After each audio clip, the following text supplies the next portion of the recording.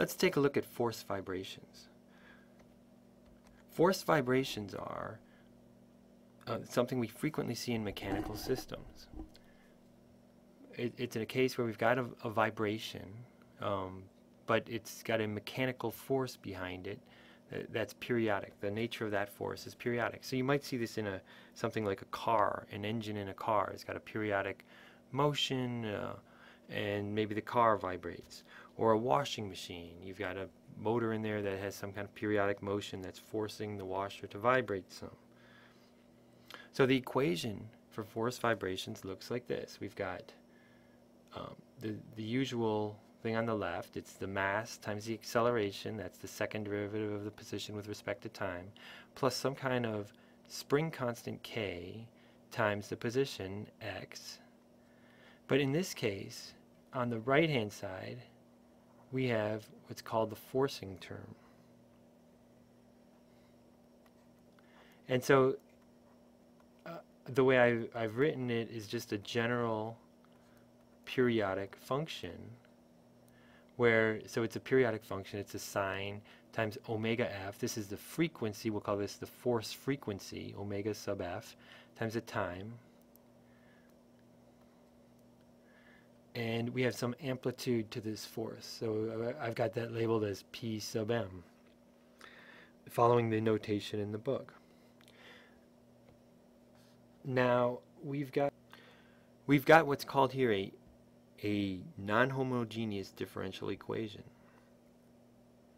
And the general solution to such a differential equation is obtained by adding a particular solution to the general solution of the corresponding homogeneous equation. Now the homogeneous equation is the one we've been working with. It looks like this, mx, this double dot, plus kx equals 0. This is the homogeneous differential equation.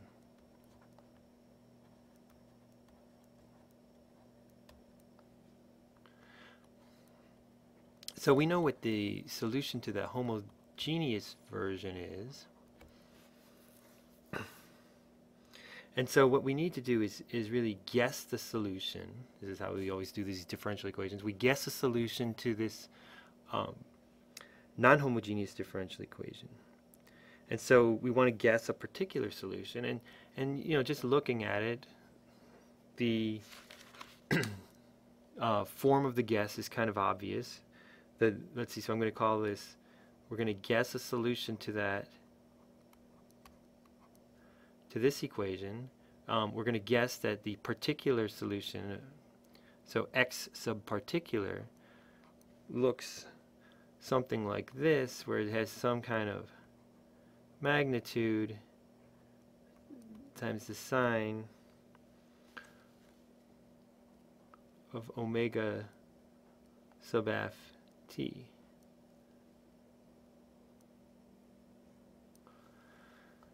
Okay, so that's our guess for the solution of this differential equation. So the way we proceed with this is since we have our guess, we substitute it in. So I'm going to rewrite this with, first I'll take the second derivative of this particular solution, multiply it times the mass, add in k plus this particular solution, set that equal to this p sub m sine omega f t, and then we can go and look at what this needs to be, this x sub m. So let's do that. Okay, and so here it is. I've substituted in this particular solution into this equation up here. So you can see what do I get? Well, the second derivative of this is going to be minus omega sub f squared times x sub m sine omega f t. So that's how it looks. We've got minus, here we go, minus the mass omega sub f squared x sub m sine omega f t plus k times x, which was this, and that equals p sine omega sub f t. So there we've substituted it in and written that equation out. So I can now go and look at this and solve for this parameter, x sub m. So I've got this equation, and I'm just going to solve for x sub m. First thing you note is this sign. We can cancel that out of each term. Then we've got x sub m here on the left, so we'll factor this minus m omega sub f squared plus k out. And on this side we've just got p sub m. So it ends up looking like this. P sub m divided by this quantity k minus m omega sub f squared. Now we can define a natural frequency. We call this the natural frequency. Like this, just the natural frequency of the system from before. We know that that k over m is something like this natural frequency squared. So then what I want to do is come back in here and divide by m on both sides here and rewrite it this way.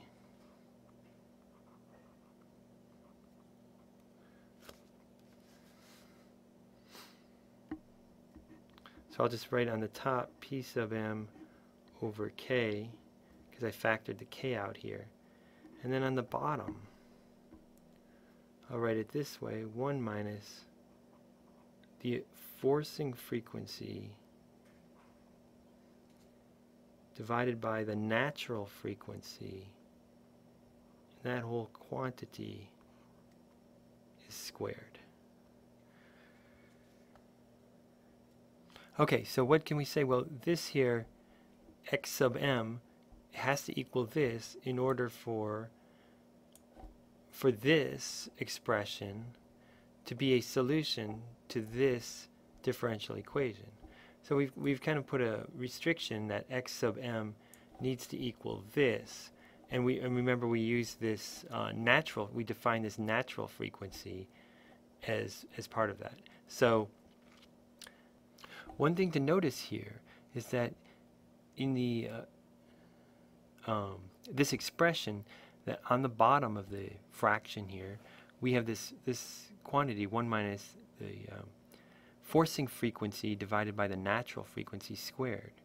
And so if the forcing frequency is equal to the natural frequency, take a look at what happens there. We get 1 minus 1 is 0, and this blows up.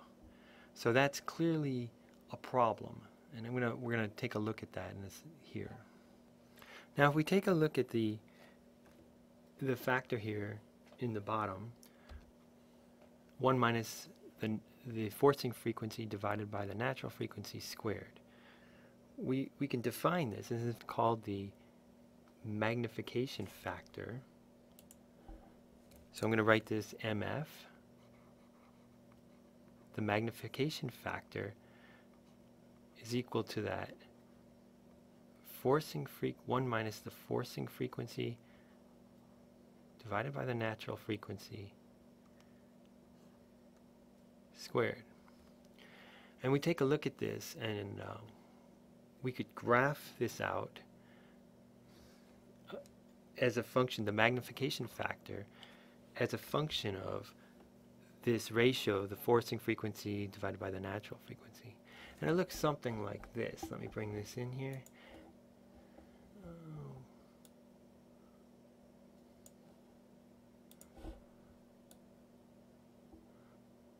Looks something like this, where we have, okay, you can see here we've got the ratio graphed on this axis, the forcing frequency divided by the natural frequency, and on this axis we've got the magnification factor.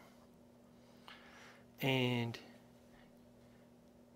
so when the ratio equals 1, it's undefined. You can see here, right along here, it's undefined. So this is known as when the forcing frequency equals the natural frequency, we say that the force is in resonance with the system. In resonance. So we call this resonance.